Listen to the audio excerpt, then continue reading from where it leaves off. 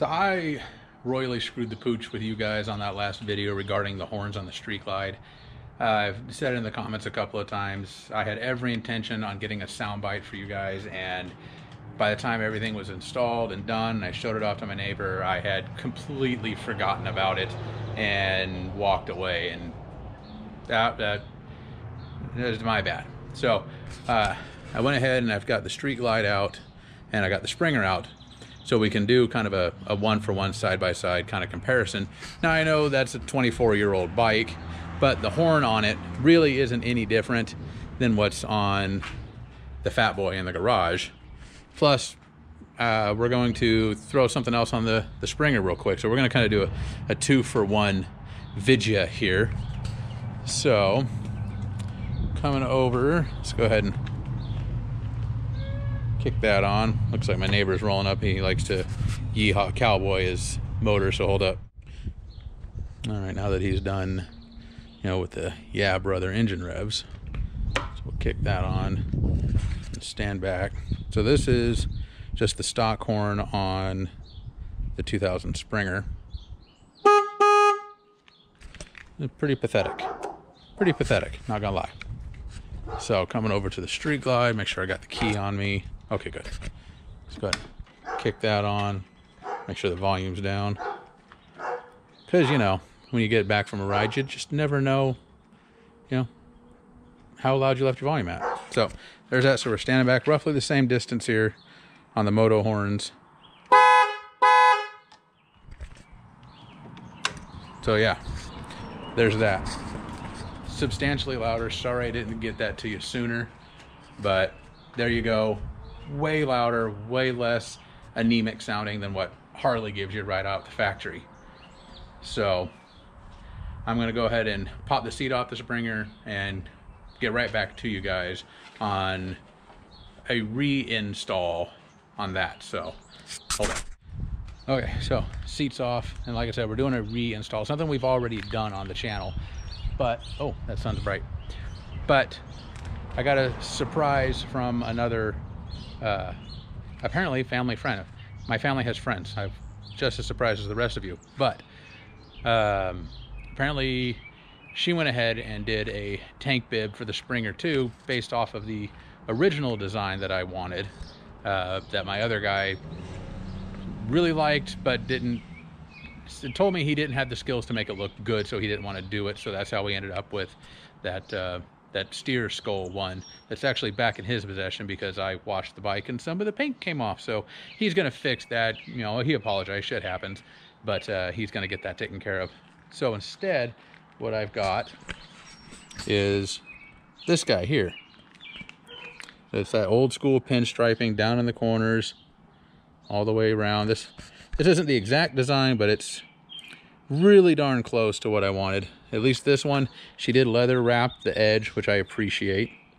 And then on the back, she went with some suede to kind of help protect the paint, whereas with the last one, I just glued some felt fabric on the back of the other one. Called it a day. The only thing I can say is I don't really dig what's supposed to be a red metallic. Looks more of a pink to me.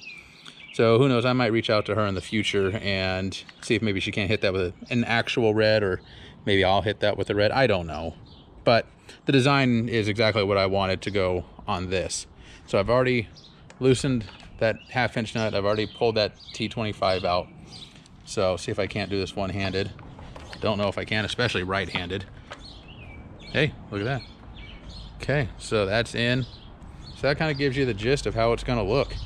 So let me get this all secured and get the seat back on, and I'll kind of tell you guys who she is, and if you want something, how to get in touch with her. So all right, so just a couple of minutes all back together. You'll notice we have the old fat man seat back on here instead of the Saddleman, and that's because I'm sending the seat back, and their R&D guys, their designer, and whomever else is going to go ahead and take a look at what the heck's going on with that, because even the designer said that's not right. So I got it boxed up, gonna get that back to them, and they've been great. It's just not a fast process. So in the meantime, we're gonna run the old fat man seat. It's maybe 1/2 degree better than that Heritage seat, but I still prefer my Saddlemen. So anyway, so there it is, a little point of view for you. To me, that still looks pink. You know, you guys let me know what you think. I think that's going to look a lot better once the bike gets resprayed red, but I'm going to run it because I like the design. The pink, not a fan of, but you know, it is what it is, at least for now. So, but if any of you guys want to reach out to her, she does wallets and keychains, and she's got a picture of a gun wallet, that or gun holster that she did. I don't know if that's something that she did for her or she does those in general. I have no idea, but you can reach out and you can ask. Had to make notes so I could remember. But her email address, and I'll put all this down below along with the link to her website. But the email address is nny.casberg, that's CASBERG @gmail.com. Her name is Nancy. Nice gal, you know, she's here local in Washington, so I got to meet her and talk with her when she brought it to me to drop off. And her website is Bear Naked Goods, and that's bear like the animal, so BEAR Naked Goods, all one word, .com. So I said I'll drop that on the screen below, both the email address and her web address, and I'll put down the link down below too. Again, her name's Nancy. She does this as a side hustle to whatever her day job is. So she just kind of discovered a love for leatherwork. So like I said, she does all kinds of stuff. I don't know what her average turnaround time is. This took 3 weeks, but I don't know necessarily how serious she was about getting it to me, since we're kind of a family friend and it was kind of a back burner type project. But if that's not the case, like it will be for you guys, I anticipate the turnaround time being a bit faster, but it's custom work, so it comes with a custom time frame. So the tank bib ran 65. I don't know what her wallets and keychains and stuff like that run. That's all up on her website. So that's what I've got. We got the horn comparison because I dropped the ball so hard. We got a tank bib on there trying to support a local small business here. She's hoping to turn that into a full-time gig and get out of whatever her day job is. So if you guys want to hit her up and, you know, communicate with her, see what we can do, well, see what she can do. I'm done everything I can. So, but that's all I've got. I've got something else I think I want to do a video on. I'm not so sure. It's, from what I'm seeing online, a bit controversial, kind of a 50-50 split. Some guys think it's hilarious and they want that, or they think it's great. Other guys are thinking it's fucking stupid and it just ruins the whole motorcycle. So I'm gonna sit and think on that one. You guys let me know if you want to see how big of a jackass I can be with the money that I waste on motorcycles.